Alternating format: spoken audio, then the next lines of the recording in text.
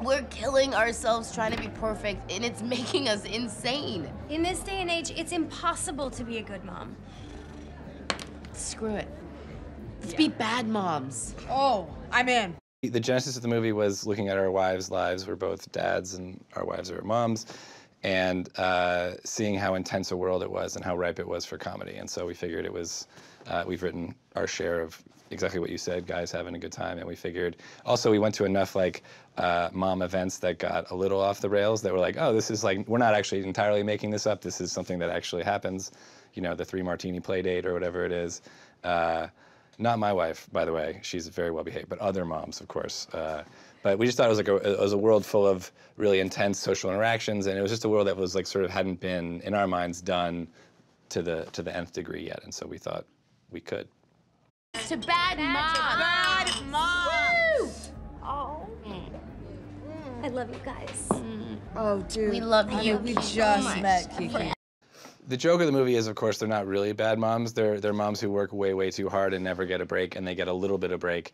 I think it's safe to say that that's the fun of the movie, is like you get to go for 2 hours and maybe experience things vicariously that you don't get to do in your regular life. I think good movies that we love always do that. They take you on this kind of journey to this thing that you can't maybe actually do because you're not a criminal or you're not a whatever, you're not a spy, and they put you in this world that you'd sort of maybe like to inhabit.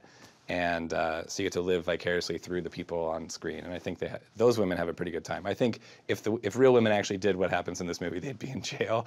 But the fun of the movie is getting to live that out, and then of course returning back to a safer, happier place. Yeah. So John may have said this, but we didn't so much as write this script as listen to our wives and the moms around us and write down what they were saying.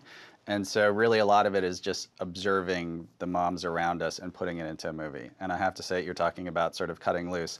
I know my wife would love to cut loose every day, but there's so much responsibility placed on her that eventually she gets to the end of the day and it's like midnight and she's got to go to bed, and it's that frustration of not getting to do anything that she wants all day. And so this movie is what if she got to just like do whatever the hell she wanted.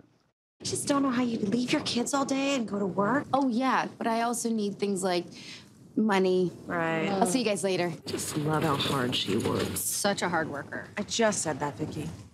I think there are less pressures and less expectations on fathers. It seems like if you show up at an occasional soccer game, you're a hero for being there, but moms sort of have to be at every soccer game and make sure they brought the treats and make sure the kids are on time, make sure they have all the gear and that they have the shin pads. And there's just a lot that I feel like our society has placed a lot more pressure on moms to be perfect, that dads, for right or wrong, probably for wrong, are just expected to be at work and occasionally show up, but moms are expected to do everything. I personally feel like I get a lot more plaudits for doing very little, and my wife does a lot and doesn't get any. You do very little, too. And I do very little, consciously. No, but I think that's, we could get into like a really deep philosophical conversation as to why it is, but whatever cause you want to point to, it is a reality that moms are held to a far higher standard. And it's not fair. Yeah. This is a list of the toxic ingredients that are absolutely banned from the bake sale. No BPA, no MSG, no BHA, no BHT, plus no soy, no sesame, and of course no nuts or eggs or milk or butter or salt or sugar or wheat.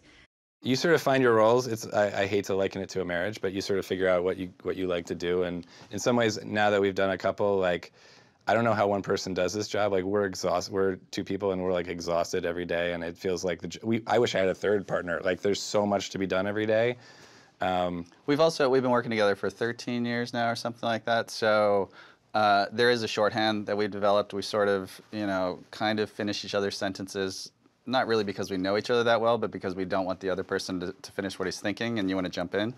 But we do, but I think we do know each other really well and know creatively what we want. So if there's an issue on set, or if an actor needs some direction, or we're talking about the camera, both of us will probably have the same input or the same answer or the same opinion on what's happening. So I think because we've been together so long, it kind of runs pretty smoothly. It's also true that like most directors that we work with usually have like a creative partner in some way. Usually it's a producer or a writer or someone on set that they kind of bounce ideas off of. So they aren't necessarily co-directing, but it's very hard sitting alone in that chair and just making 1,000 decisions without having anyone to be like, hey, is that weird? Or usually directors turn to somebody, right? They're not like totally alone in the process. So it's, in some ways, we just have that as built in.